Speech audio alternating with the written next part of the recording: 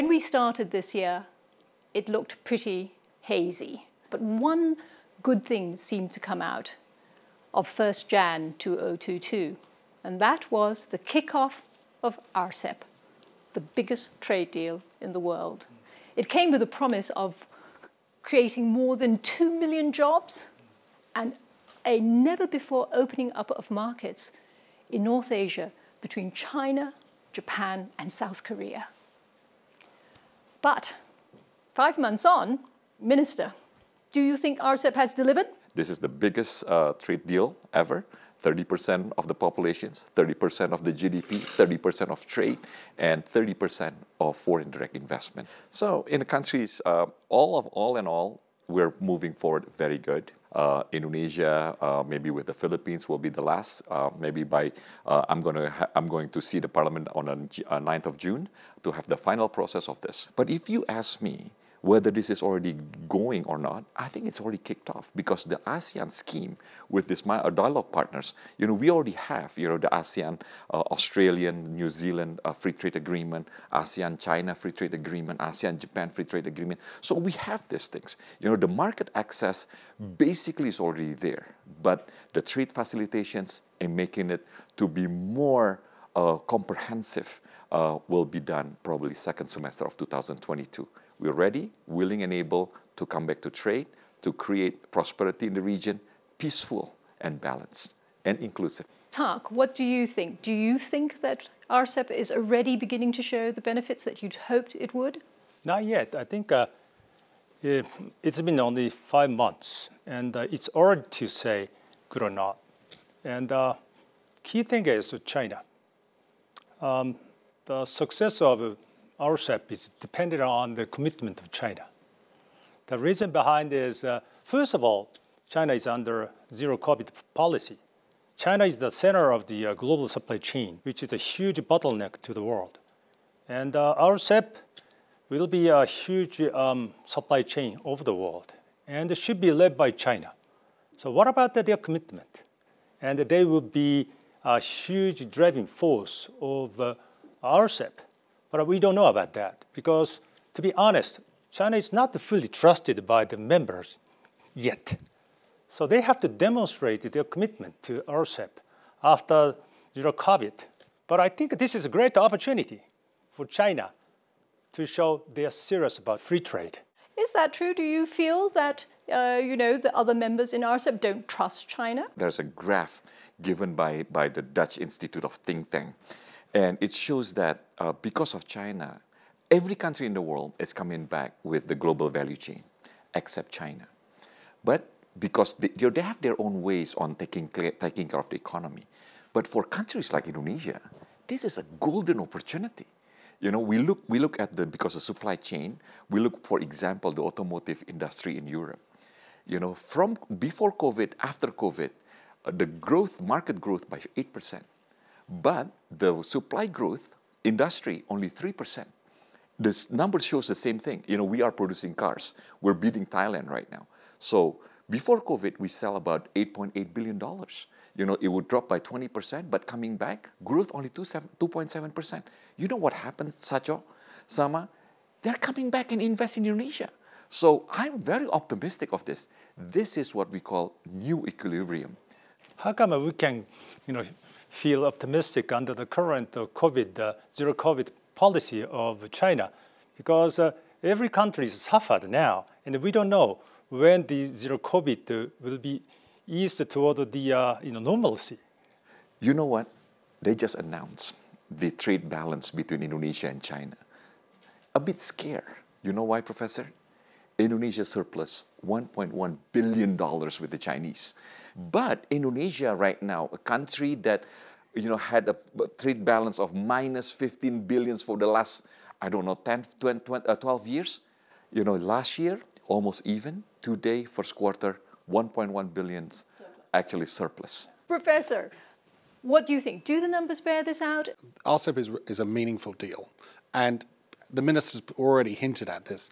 Before RCEP happened or came into force, this region was putting in place non-tariff barriers like there was no tomorrow. In the 5 years before the pandemic, nearly 4,000 non-tariff barriers were put in place by the RCEP countries. About 40% of the trade between them is covered by those barriers. So there's plenty to try and cut away at or to rationalize, okay?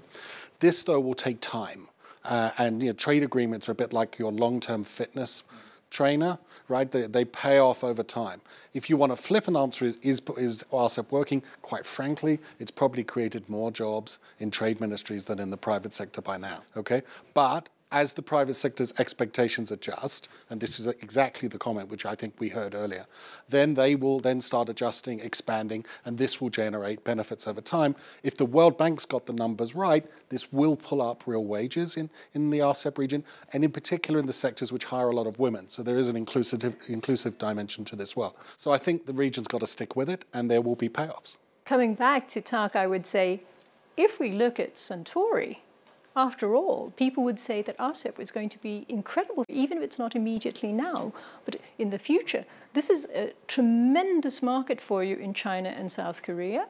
In Japan, you've pretty much maxed up what you can do. I was a part of the negotiation for RCEP, and Japan will get lots of benefits because we can export to China quite a lot, and zero tariff item will be increasing over 10 to 20 years. So that should happen. From that perspective, I'm so optimistic. But there's a huge headwind led by the United States, which means if China shows it's opening the market, I think they can alleviate the strong headwind from many countries led by US. I think definitely China has to demonstrate its commitment within a couple of years after zero COVID. So I think that's the key. And I want to be optimistic because Japan will get a huge benefit and the Suntory will get, So we are on the same boat, but what about China?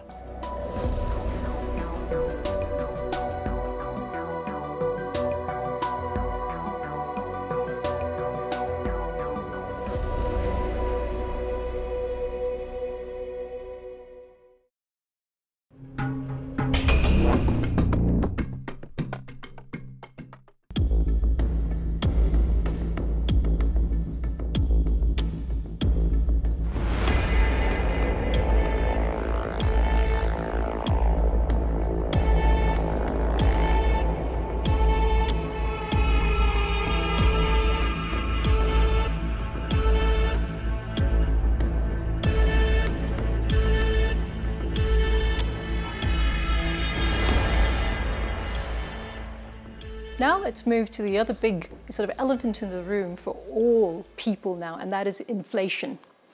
The immediate idea, though, is you think, hey, you've got this fantastic trade deal. Is it going to be able to help push down prices so that people won't find it so expensive to buy things? You have recently raised the prices for soft drinks across the board. Yeah, that's right. We have to respond to the current jeopardy of the global supply chain. Though Japanese people are not resilient enough to accept a further price hike, but I think definitely manufacturers have to pass on to customers to some extent, depending on situation of each country. But I think this supply chain jeopardy will continue. And plus, our yen is weaker and weaker. So I mean, if the IMF's got this right, the reason we're getting inflation in a lot of countries is too much demand chasing too few goods. So one way to fix that is to have more goods coming in. Abroad, sourcing from abroad is one option. And secondly, of course, as demand is diverted towards imports, this relieves the pressure on domestic markets. So trade could actually be part of that solution. Now, I'll be frank, trade deals are not the cure for inflation, and trade reform is not going to solve inflation overall, but it can make a positive contribution, pulling down the prices of things, some aspects. And as I'm sure our colleague will highlight, the more stable and fluid supply chains are, the more reliable they are, then of course that sourcing from abroad will expand. The core of that issue has to do with China, and it has to do with the global reaction to transportation dislocation that we've experienced in the last years. But if we get more reliability, and this comes back to the what about China, because once China is active and back to business as usual, RCEP will act a bit as an Asia for Asia, giving shorter, more stable supply chains that cushion the region and member states from shocks in the rest of the world, like what we're seeing in Europe. Minister, do you agree? Asia for Asia? This is by default because, you know, I think this is also to tell everyone that we have to come back to trade. We have to come back and create a regional, peaceful, inclusive, and prosperous region. Indonesia has banned the export of palm oil. That is a security issue, but for many you might call that a protectionist issue as well. I hate to say this, okay? That's why I said it depends on who's saying it. You know, when the European, when the Americans, when the developed countries doing it, for example, do you know at one point, back in July, last July, the European owns 3.7 more vaccine than the populations. 3.7 times more. And they call it security. When Indonesia is doing it, that's protectionism. Professor, you actually track protectionism stroke security. Is the minister giving a fair review of this? He was comparing vaccines with palm oil. I mean, we've tracked both, actually. He's right to say that we have seen export curbs in both areas. I think the vaccine export curbs and the curbs on shipping vaccine ingredients, to the extent that they happen, were very bad public policy. And something we should have avoided. But I think the point to put back to the minister is, look, you know, we've seen how bad vaccine export curbs are. We're now seeing how bad food export curbs are. Don't we need a new global understanding on when these curbs should be used, how long they should be last, how long, and whether or not, you know, they should be tracked systematically by the WTO Secretariat? Because none of that's happening at the moment. When you said that understanding, who should start first? The developed country or our developing countries? No, this has to be global, right? We're now a global world. Where, I mean, what happens in Indonesia matters in Europe. What happens in Europe matters in Indonesia. So we have to have everyone at the table. So, Professor, now, yes, the issue is right now, Indonesia is a country in a run. We need to double the GDP before the end of the decades, you know, because we are a middle class, and if we don't do this trajectory of 5.7% every year, we will be trapped in the middle income trap. Okay. I have a set schedule, and I need to jump up the value chain every year, and I have a set up things. You know, COVID didn't help, but right now, you know, my biggest not, I wouldn't say enemy, but my biggest trading partner that does not comply with that, called the European Union. If we don't have multilateral trading system, countries like Indonesia cannot be guaranteed that we can be served, you know, with a good ruling of multilateral trading system. But at the end of the day, this is national interest. We're feeding our people. So with that, you know, Indonesia would like to come back. You know, if everyone is behaving well, we are going to behave well too. Along with ASEAN countries, we are going to do that. But my agenda with my ASEAN colleagues is set. We have to go up the value chain. Are the developed countries like Japan playing by different rules? Well, as a matter of fact, what lacks RCEP is the kind of strict system to monitor what's happening. And I think the key success factor of RCEP is we should not create big winners. We should not create big losers. Maybe Japan is too good, I mean, too big, I mean, benefiting too much. We have to adjust, otherwise we can't keep RCEP, you know, going forward. So we need a strict system. I totally I'm talking disagree, about yes. enforcement. And somebody has to do it, but we have to work together, such as, you know, the committee to talk about what's wrong, what's good, to better off always this system. Trade deals can never be enforcement, Tak. I don't think anyone would think that a trade deal can actually function if you have to bully your members into doing what they agreed to do. That's a set of mind, Ms. Lin. Okay, this is the problem with development. When somebody's developing, it's like a reserve. You know, this is like a bottle. The water would go on the development side. Is it a zero-sum game? It doesn't have to be. It can be a bigger pie for everyone. When there is a development here, there is a de-development somewhere else. Okay, so that is why the developed countries would like to say everyone has to win a little bit. I can't. You are at $42,000 GDP. I need to double this to 10,000. And this is the matter of national security and the matter of survival. If I don't do this, my democracy fails. I can't do that. So I need to go up the step, and I need to do this, Ms. Lin. I have to do two things to be not trapped in middle income trap. I need to invest in infrastructure, and second is technology transfer. So this is the recipe. So I need to source this technology from somewhere else. If you don't give it to me, if the Japanese didn't give it to me, I'm going somewhere else, and that's what we are doing. I think we are giving you lots of aids, over time, and we are trying to work with you quite a lot over years. Yes, 50 years ago, yes. That creates a trust 50 years ago, between yes. two countries. No, 50 years ago, yes. But today, I don't need your aid. I told the European, they can take away the corporate economic partnership agreement that we're talking right now. It's okay, because the division of roles is fine among your country, among the 13 countries. Division of roles. That's the destination of this trade deal.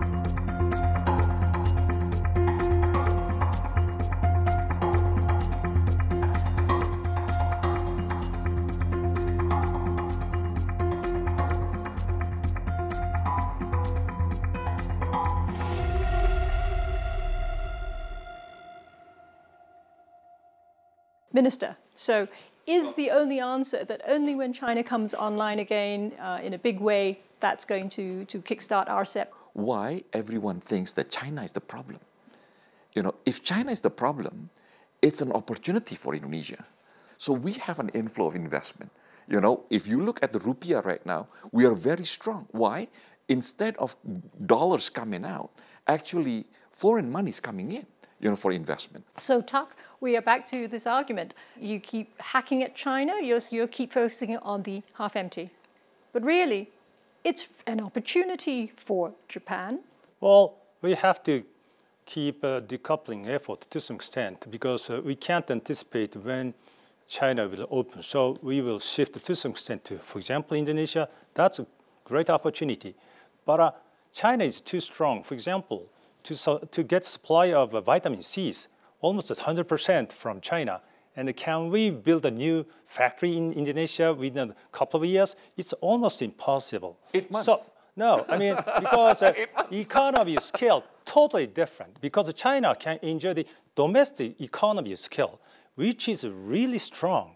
So realistic, I live in business. Professor, you do international trade. How do you differentiate? How do you say that's a protectionist trade, that one is got to do with some kind of security issue? Well, the smart thing to do is just to avoid the rhetorical trap. Don't call it protectionism. The right way to look at this is, does a measure discriminate against foreign firms compared to domestic firms? And that's the test we always use. And then if someone wants to give it the P word label, that's up to them. Okay? And I think we've been around long enough to know that words like security have been used to mask discrimination against foreign firms, and that's the bit which is worrying. I think one of the dangerous things is that we are now saying that we only trade with friends. Do we need to stop using these terms, friend or foe, and instead look at the numbers, see if it creates jobs, see if it actually makes life for ordinary people better? Friends or foe, who's cheaper, who's better? I buy from them, and that's a fact of life. That's why I don't know. There is some kind of phobia here, but at the end of the day, company pick the cheapest, the best, and at today time, it's the Chinese. And it's a fact of life. But an aspiration for a country like mine, if they can do it, why can't I? And that's a destination also. So, Professor, do you think that that's the case? Do countries, when they do trade, actually take away that all the rhetoric and only look at the numbers when they do the protectionism? I think countries, when they make policy decisions, look very much at their own national interests, for sure. I think the dynamic we're seeing of people talking about friends and foes is very dangerous. This is a recipe for fragmenting the world trading system. I know the national security hawks in various places are pushing this, but I think those of us who are interested in a system which is transparent, open, predictable, really need to stand up and say, wait a minute, how much prosperity are we going to sacrifice on the altar of some illusionary promise of national security? If we look at RCEP, would you say that it is better to have it than not to have it? Yes, I do. I think it'll take time for the fruit to ripen on the tree, but we've already got the blossoms there. It's coming. Tak? Definitely. It will be better off for the member countries, and we work together to trust each other. Minister, you get the last word. I got just one. This is the money where my mouth is. So that is the key. Where's the dough? Indonesia has a saying, if you're not acquainted, there's no love. Now we got acquainted, I'm seeking for your love. Love is the profit. On that wonderful note, we need more love.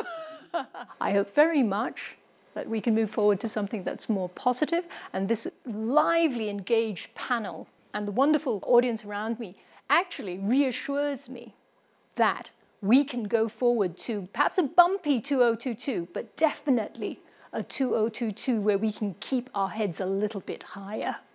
Ladies and gentlemen, thank you very much, and thank you for being at the biggest trade deal in the world.